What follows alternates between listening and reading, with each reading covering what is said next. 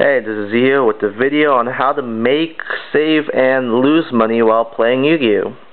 So, I was originally gonna make this a 15-minute or so long video, but instead I'm gonna part it down into, maybe 2 or 3 videos, just because I don't want to, rush one subject and, cover one subject too much. So, for the first one for this week, it's gonna be, in my opinion, the way that you lose the most money on Yu-Gi-Oh! For the most players. And that's pretty much impulse buying. And it's for anything, singles, tins, sleeves, packs, I don't know, everything. So as you play Yu-Gi-Oh! And for the most part, if you do play Yu-Gi-Oh! You will like opening packs, getting tins, getting boxes. I mean, it's just a part of Yu-Gi-Oh!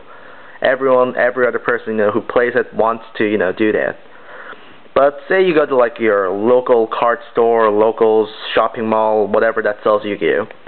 And you go there, you see a tin or two, and you think about it, you want that tin because, it's not that old, it's the recent ones. But even with the promos, because nowadays promos are $6 to $10, total out of the tin's value. But even with those, that tin with tax is going to be, $11.50 to, $13.50, somewhere around there, even with those promos. And then, you still buy it because you want to. You go home, you open it, and for the most part, you are going to pull total crap. Honestly, to be bluntly honest, you're not going to pull good from one tin. And next time around, you might have thought that you might only bought one tin, and you buy 2 tins, and the same thing happens all over. I'm not saying that you can't pull good, but if you buy 10 tins, odds are maybe 3 will be good and the rest will be crap. That's just the odds. So again, say, I don't know, you want some card. You want, I don't know, a tour guide from Extreme Victory, and you go and buy 10 single booster packs.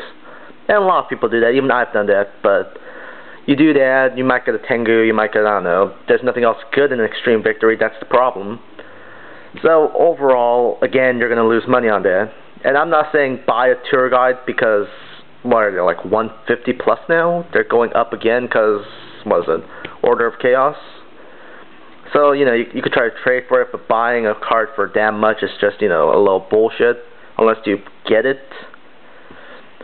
So overall, sometimes it's better not to just, just get past it. I know you're going to feel like shit when you, not buy it. I've had that feeling.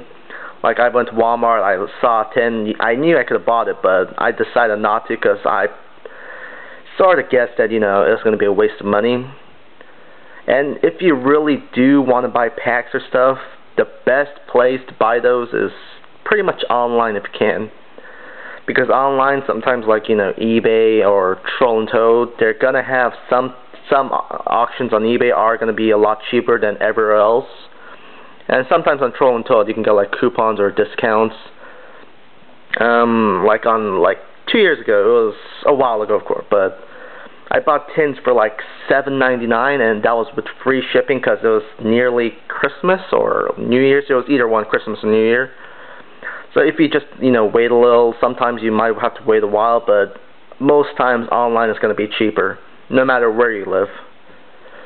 So the end of the story, I mean, if you really want to buy packs, take a chance, buy it online. It might take a while, but it's going to be a lot cheaper. If you want a card, if it's cheap, buy it, but if it's expensive, just try to trade for it. Don't buy the packs to, try to pull the card. That's just, just blowing money most times. So thanks for watching. Next week I'm going to cover, I guess, binders. That'll be my next subject, so yeah.